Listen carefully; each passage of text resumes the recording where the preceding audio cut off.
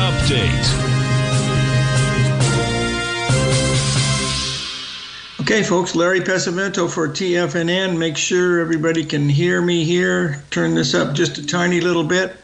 And I wanted to bring up the picture of the British pound. If you remember, right before we left you yesterday, we were setting up here at 134.10. If you'll remember, we were looking at that on that very short-term pattern sequence right up here. And there's where we were yesterday, and you can see where we are today. This is a big win.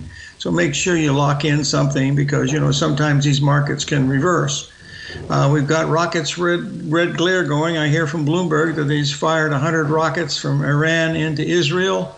And gold has actually backed off $5 from that level, so who knows. But we're having big moves today in a lot of different things, and that usually means there's going to be something more dramatic than someone would actually think that it might be. So I don't know what that means, but I just heard a guy on Bloomberg say pretty much the same thing.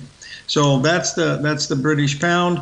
You remember we were watching this Dow Jones, and it had a pretty big break. But believe it or not, folks, this in the midst of all this stuff, we could not even take out yesterday's low. We matched it, but we didn't take it out.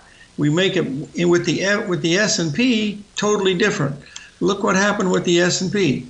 If you take the S&P and look at it, and just for kicks and giggles, what we're going to do is look at it on a 13-minute chart so you'll be able to see this big. How many people want to guess what this is?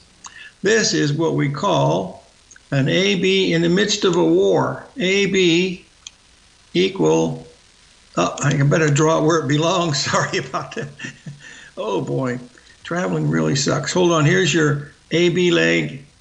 You rallied up yesterday and you come down. You get to 46, the low was 30. Look where the rally back, folks, stopped. Right on the money at the 382, and that's what we're doing right now. If we start getting below here, then there's going to be trouble in River City. But, you know, some of these markets are not acting like it's any big deal. Usually back in those days, you know, gold would be up $50, $60. But we do have something that we talked about yesterday in the video that we sent out early in the morning. This morning when it was like 5 o'clock in the morning, we had this big run here, and that seemed like a lot because that was $1.50. And I said, okay, get ready to buy the first 382 retracement on this because this is what you look for. And there it was here at 67.33. Okay, the low was 67.14, and that, my friends, is a four-handle move, $4,000. And